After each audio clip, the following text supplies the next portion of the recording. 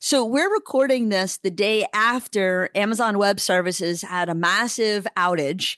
And because you at Bluestream rely on internet and deal with internet, and all of the world now is internet reliant, how much does that strike fear in the heart of everyone in your building when things like an AWS downage happens? Right, right. And even our day to day, like how I do business, we're working in Smartsheets. Smartsheets isn't working. My daughter was in Miami. I couldn't get her on Life 360 to see where she was. Like it affected everybody from Right. every avenue. I mean, we're always aware of the service that we give customers is internet. It's their lifeline, and them having a safe, secure place to go.